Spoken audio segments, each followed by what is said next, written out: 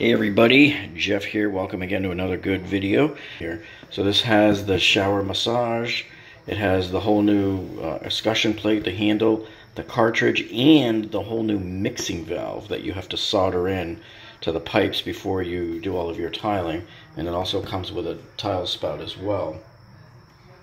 So it comes with the multi-choice universal rough-in. That's their valve that's used on many of their different products. So today we're going to focus on this tub spout here and the problems you're going to find in the owner's manual, because the owner's manual contradicts the actual part that they put in the box for you. So we're going to show you how to solder on the adapter onto the tub spout pipe here so that you can assemble this and install this tub spout onto the pipe there.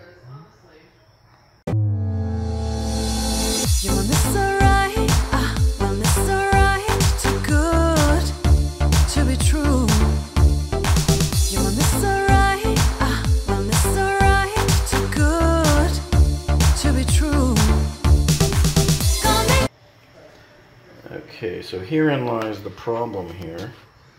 And if you look at their instructions there for putting the tub spout on a copper sweat installation is what we're doing, meaning they're expecting that the adapter is going to slide over the end of the copper tubing here. And if you look at number 3 there, they're showing that the copper pipe goes all the way through the adapter and sticks out such that once you solder on the adapter, you're supposed to cut off the remainder of the copper tube there.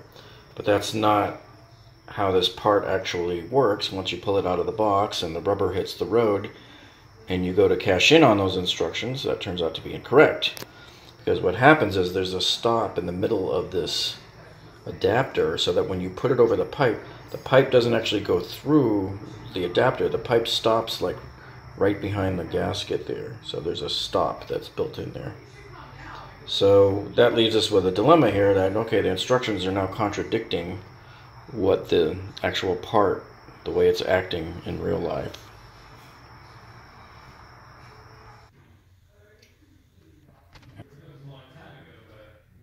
Okay, so here is the tub spout pipe here. So what has to happen is the Delta shower faucets come with this adapter here, and they want you to sweat the adapter onto the copper tube there. And of course we have to take there was a black O-ring that was here, we took it off so that it doesn't get melted from the heat. And so you can see what it does is it goes on the end of the pipe there.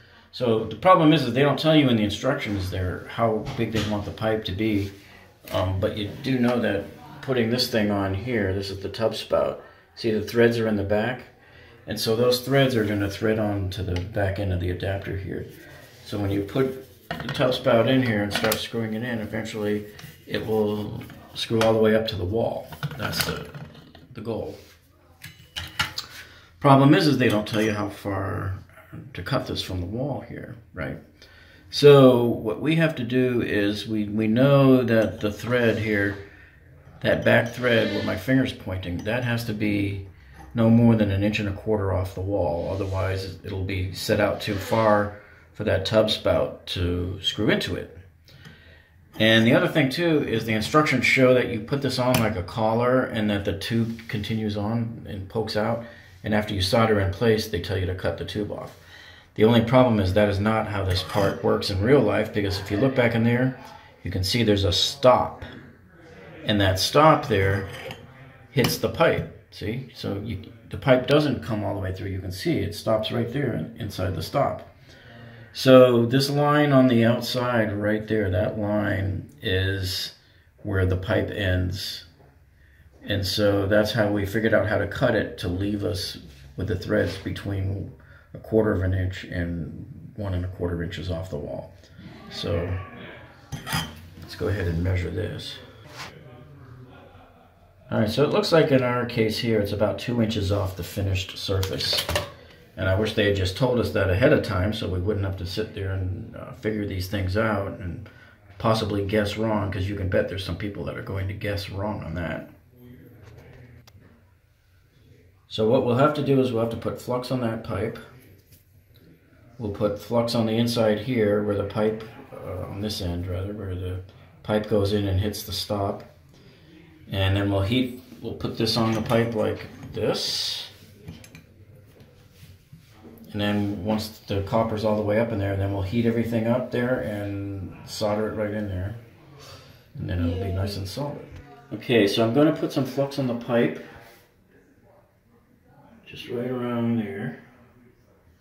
And around the bottom a little bit. Now I'm going to take some flux and I'm going to stick it in the back end of this too, where the pipe will make contact there. Make sure I got plenty of flux inside there. Okay. And then now I'm just going to put the part in place, make sure they're mated up nicely, and then it's on there straight. And I can see the copper pipe all the way up against the edge here, so this is ready for me to solder. I'm going to stick the solder into the front there as I heat it up.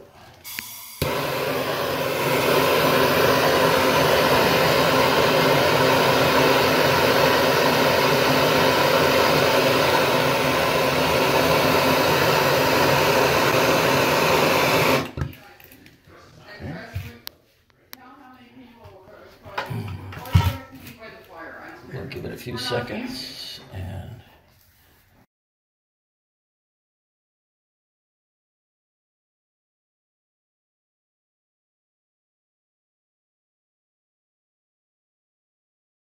this would be a perfect time, if you haven't already, to hit the subscribe button down below. And once you hit that subscribe button, you'll see that little gray bell. Click on that, and that will alert you to every time we put a new video so that you'll never miss a video. And also, if you like our video here, you can click on the thumbs up button down below. That lets us know that you like us. And any questions you have, please enter them in the comments down below too. Okay, so you know you're supposed to put the gasket back on. Don't forget that. It's a very important part. A lot of people might forget because they had to take it off to sweat the adapter onto the pipe. But this gasket needs to be on here because it helps block off the forward end here. It keeps water from coming back around and shooting back and coming back and dripping down the wall. If you get water dripping down the wall, that's one of the reasons. I also like to put a little Teflon tape on the metal threads there before we go ahead and screw this on for good. So let's go ahead and get him screwed back on here.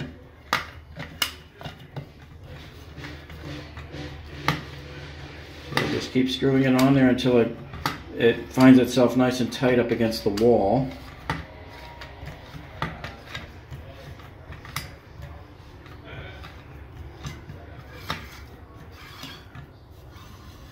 That's probably about, maybe I'll go a little more.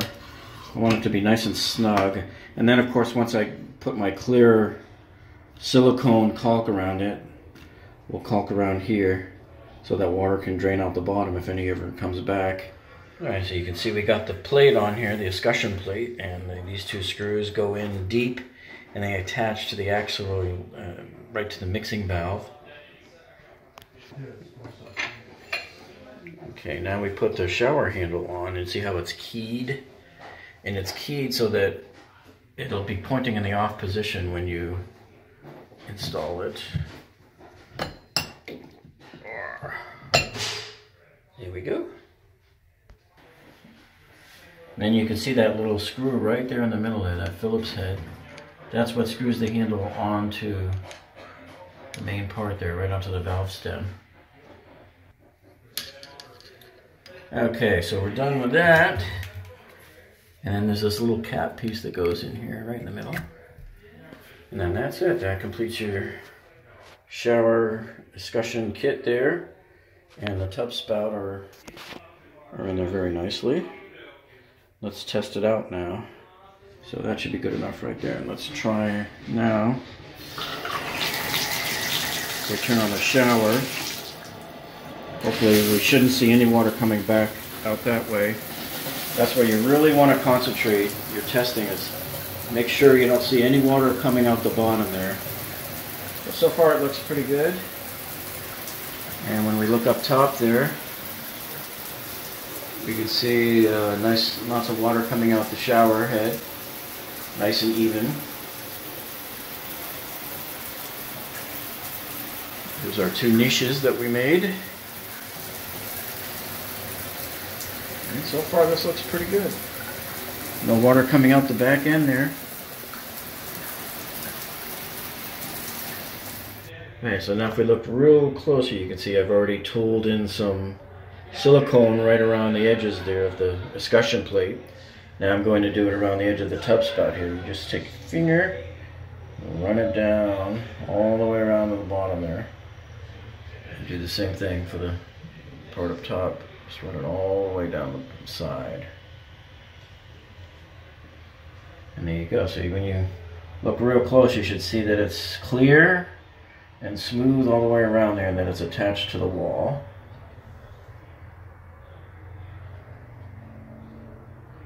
And we're going to put some here on the overflow vent right here as well, because that's another spot where water could theoretically leak in right through that top seam there. So you want to make sure you get that sealed off nicely.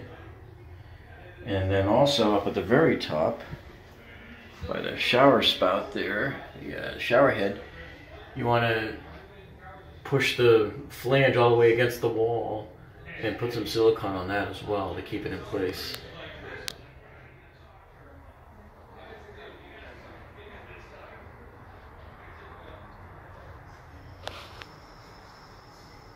Well, that's it for this tub spout. You can see it's looking beautiful in here now. And there's our new niche that we built, looking gorgeous. There's the Delta shower head that we installed, the In2ition. And so if you like this video, folks, please give us a thumbs up down below. And any questions you have, just ask them down below in the comments and we'll answer them for you. And you can also hit the subscribe button to subscribe to this channel so that you can come back and binge watch many more engineering videos that we have for you. And you can also hit the bell icon after you hit the subscribe button, and that will alert you automatically whenever we upload a new video. And we will see you next week.